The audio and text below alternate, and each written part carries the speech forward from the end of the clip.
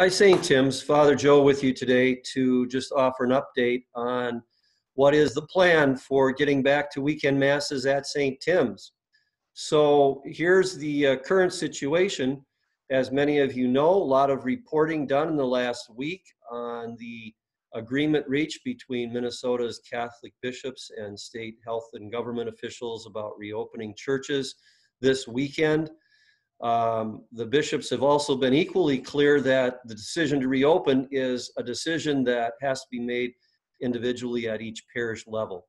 So it is incumbent upon us to decide when to reopen. We are allowed to reopen by archdiocesan standards only when we have put together adequate safety protocols, and those protocols are based largely on guidelines, directives, and recommendations from federal and state health authorities.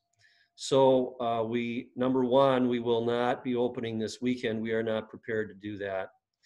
We do have what we're calling a preparedness team in place that is thinking through and trying to plan for how we can get back to having a number of people in the worship space safely.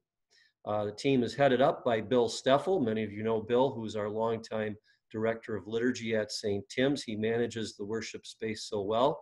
He has a team of dedicated volunteers from pastoral council and elsewhere who are helping him to sift through the many and varied questions and scenarios that we have to think about, and also in establishing and making sure we have all of the materials on hand that we need to do this safely. That's not only material goods, but also human capital. I'm talking about the number of volunteers that we will need to make sure people can enter and be in the building and leave the building safely.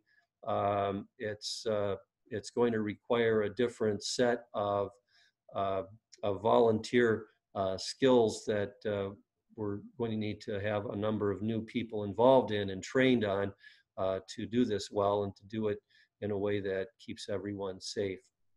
So that raises the question, well, then what is the date? If we're not this weekend, when will we start?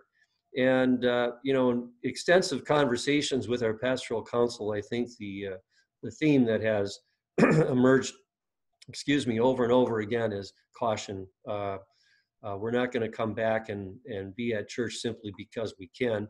We're going to make sure that we're doing everything we can to be as safe as possible. So we're hoping that that might be sometime here in June, and we'll see. I can't make that promise to you, however, because the situation is rather fluid. And when I say that, what I'm talking about specifically is we're also keeping an eye on the reality around us, which is the growing rate of coronavirus infections and critical care hospitalizations that's happening in our metropolitan area and our local area of Anoka County. So we want to be attentive to that and responsive to that dynamic as it unfolds here. We're told by state health officials they expect that we will reach a peak of infection activity, perhaps sometime later in June or early into July. So we're interested to know how that plays out over the next couple of weeks. And we want to make sure that whatever we're doing at St. Tim's isn't going to contribute to an increase in that spread, that peak spread of virus. So that's obviously part of the equation that is itself very fluid. So it leaves us in a situation where I can't really tell you, yeah, we're gonna say this particular date we're back at it. If that particular date rolls around and we have a high number of people in critical care hospitalization needs and increasing numbers of local infections, it might not be a great idea to come back on that particular weekend. So we are going to continue to assess and evaluate all of this information through our parish pastoral council, our wonderful group of parish volunteers who have been so helpful to me in thinking through all of these issues. Our parish staff is dedicated to making sure that we do things well and safely. So we will all be talking about these things in the coming weeks and figuring out when we can best accommodate all of the pieces that need to be in place before we start having weekend masses. Now, I do want to say something. I know there's a lot of people that are really chomping at the bit, so to speak, want to come back to celebrate the Eucharist and participate in the Mass. And I hear you. I understand that is a great need that all of us have to share in the Eucharist. All of you have been doing really wonderfully well in being at home and not being able to come to Mass. The unleashing of spiritual strength and energy that has resulted from this has been quite astonishing to me. And to hear some of the stories and receive some of the cards and letters and talking with some of you by phone and email about your experiences has been very uplifting to me, because I realize now more than I did before all of this started how deeply rooted we are in this reality that the church is not the building. And we've said that so many oftentimes in the past, the church is not the building, it's the people, right?